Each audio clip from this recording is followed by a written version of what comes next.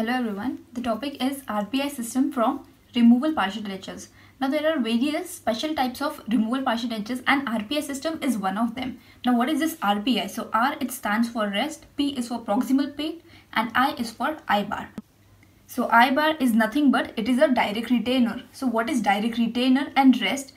About that I have already covered in the videos and I am linking that down in the description box. This direct retainers, they are classified intracoronal and extracoronal, and extracoronal they are divided again into two types, that is occlusally approaching and gingivally approaching. Now this I-bar, it is a gingivally approaching type of direct retainer. So in the video of direct retainer, I have already explained the difference between this occlusally approaching and gingivally approaching direct retainer. So now what is rest? So rest is a component of the removal partial dentures that transfers the forces along the long axis of the tooth. So it is transversing all the forces along the long axis of the tooth of the abutment teeth, and the prepared surface on this abutment, it is known as a rest seat. Now I have already covered about that also. Now what is proximal plate? So the proximal plate, it is a portion of removal partial denture metal framework that engages the guide plane. So what is guide plane? Guide plane is nothing but it is the distal surface of the abutment tooth. So if this is the distal surface of your abutment tooth, so the proximal plate, it will go and it will engage over here. So that is nothing but a proximal plate. So this is basically the three basic components of this system, that is the retainer, proximal plate and the rest. So now this Rpa system, it was devised by Kroll in 1973 and it is a modified type of I-bar retainer system. Now what is basically this I-bar retainer system? So I'll explain this in very short so that you'll get an idea what these modifications are. So again, I-bar system, it is a special type of removal partial denture.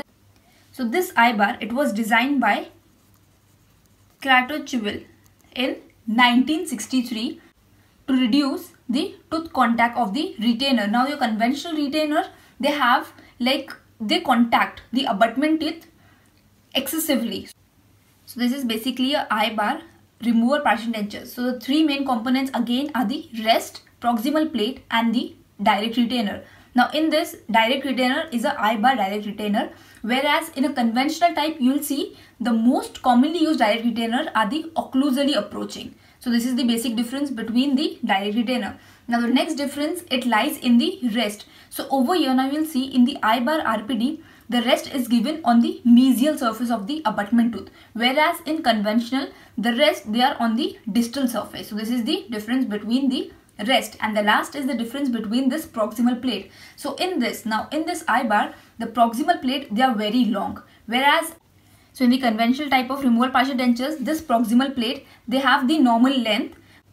But there's a problem with this proximal plate because you'll see there's a space which is present between the tooth and tissue contact. So now where your tooth and tissue, it gets contact. So over here now you'll see in the conventional RPD, there's a space which is present over here. So because of that, there is impingement of the food. The food, it gets impacted in this area. Then there can be hypertrophy of the tissue. So to avoid that, what we are doing in this I-bar is we are creating or we are making this proximal plate very long, and we even cover this tooth tissue contact. So this is the basic three difference between the conventional and the I-bar. So now we'll see about what this Rpa system is. So the principle, it states that there is stress control with minimum tooth and the gingival coverage. So in this, the Rpa system, so the principle which is given by Kroll, he says that the stress, it is controlled and we have to we have to cover the tooth minimally. The speciality of this denture is the unit of the class, they act in the mesodistal direction. Now whereas, so in the conventional you'll see that the clasp, they act in the buccolingual direction, whereas in this dentures, in this Rpa system, you'll see that the units, so that is this reciprocal arm and the retentive arm, they are acting in the mesodistal direction. So you have to remember this very well. Now the modification we are going to see is in all the three components. So first is, we'll see the modification what was done in the mesial rest modifications. So in this, it extends only into the triangular fossa for the molars. Now over here, this is a molar. Now when you are creating this rest, so in the I-bar type, you will see that it is even covering the central fossa. So this rest, it is made or it is extended till the central fossa, whereas in this, now you will see it is extending only in this triangular fossa. So this is the first difference. The next is the canine rest, they are circular. So in this, now in the normal case you will see, or in the eye bar you will see that the shape of this canine rest, it is a type of a boomerang shape. Whereas in this, in the RPI system, you will see the canine rest, they are circular. So this means that you're covering the tooth as minimally as possible. So this becomes a conservative type of rest, which is done for the mesial rest. So this becomes your mesial rest modification. Now the next modification is in the proximal plate. So this modification, there are like 3 types of modification which are given.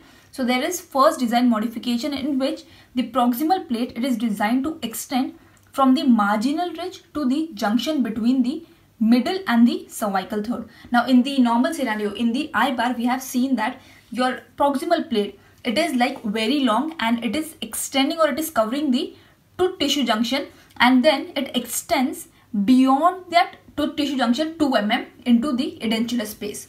Now over here you will see this proximal plate. So the first modification is the proximal plate, it is from the marginal ridge and it extends at this junction. So it is this much. So the length of your proximal plate is this much, that it is from the marginal ridge till the junction of the middle and the cervical third. So this is your middle and this is the cervical third. So the junction between these two is the length for your proximal plate. Now the second modification is it extends along the entire length of the proximal surface of the abutment with minimum tissue relief. So in this you will see that it is extending along the entire length of your proximal surface. So this is your second modification. The relief, it is provided near the gingival margin at the tooth tissue junction, and that allows the proximal plate to disengage into the proximal undercut during the occlusal overloading. So basically you're giving that tissue relief at the gingival margin at the tooth tissue junction. So now where your tooth and tissue it meets, so that becomes your tooth tissue junction. So the relief, it is given at this gingival margin. Now the next modification is the third modification. So it states that the contact, it is just about 1 mm of the gingival third of the guiding plane of the abutment tooth. So now in this, the purpose of reducing the length of the proximal plate is to improve the gingival health. Now in normal, we have seen the proximal plate, it extends 2 mm beyond this tooth tissue junction. Now over here you will see that the contact, it is just about 1 mm of the gingival third. So this is your gingival third. So it is 1 mm below that. So this is the third modification designed for your proximal plate. So these are your 3 modifications for the proximal plate. And the last modification is for the direct return, that is your eye bar modification. So in this, now this is your direct retainer. Now this is a eye shaped bar. So it becomes like this in the normal scenario. Whereas over here, now in this RPA system, the shape of this eye bar, it becomes a pod shape. So the tip is a pod shape in this, so as to increase the tooth contact. So this is the 3 modifications for your eye bar system. Now what is this RPA system? So RPA system is nothing. So this is a modification for the RPI system itself.